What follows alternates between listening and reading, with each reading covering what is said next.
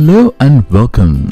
In this video, we will look at three things: how to download the Lockdown browser, how to use the Lockdown browser, and how to attend a Lockdown browser test.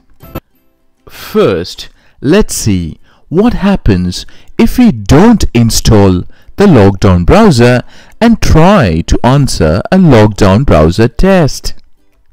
So, we click on the test. Everything looks okay, but then we understand we can't access the test because it asks for a password. So let's try to download the Lockdown browser and attend the exam.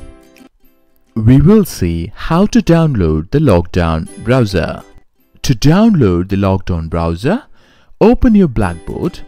On the home page, you find the link for downloading the Responders Lockdown browser. Once you click on that, it takes you to the download page. Under Jubail Industrial College, click on Install Now. It has started to download. Click on Yes. Once you do that, it will try to set up the Lockdown browser on the device. It is preparing to download. Just wait. The Lockdown setup file is downloaded on the device. Open that file. It tries to set up again. Please accept the license agreement and click Next. Now the installation starts. Select the language, English, and then click Next. It's preparing the setup. Click on Finish to complete the download. You can now find the Lockdown browser on your desktop or on your device. To access the test, you need to open the Lockdown browser. Let's see how to use the Lockdown browser. Now, open the Lockdown browser on your desktop. Please wait for the Lockdown browser to open. It has started to load. Please close process to close any other applications. Again, you get a message that it's uploading. This will take you to the Blackboard login screen. Please type in your username and password. Click on the Community tab to access the test. Find your assessment course and click on that. Now let's see how to attend a Lockdown browser test. Find your assessment course and click on that. The test instructions open. Please read before you start the exam. Click on Begin to start the exam. The first step is to click on Agree to the terms of use. The second step is to give a smile and check the webcam. If everything is okay, please click on Yes. Watch the 5-second video to make sure the video and the audio was recorded properly and then click Continue. Step 3. Read the first additional instruction.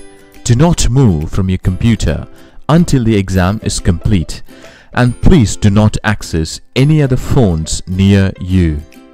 Step number 4. Read the next tip. Make sure to have a good internet connection. Also, do not place the computer on your lap or tilt your laptop.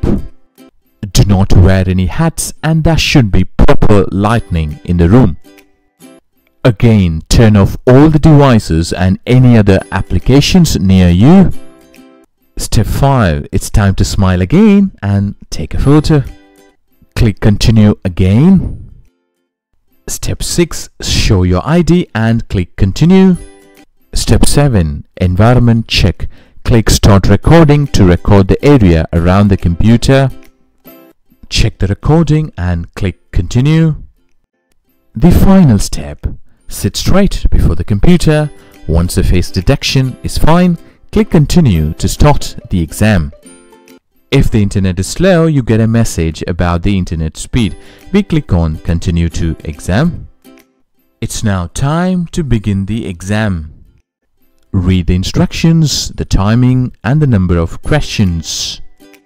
Please note, if there is any problem in the middle of the exam, you can log in again to continue the exam within the exam time limit. Your answers will be saved. A word of caution: do not click close window by mistake in the middle of the exam. Once you finish the exam, click on save and submit the exam. Click on OK to confirm that you have finished the exam. You also have to submit your exam feedback. Click OK to see the mark. You can see your marks now. A final advice: click submit only after you answer all your questions. All the best with your exams. Thank you very much.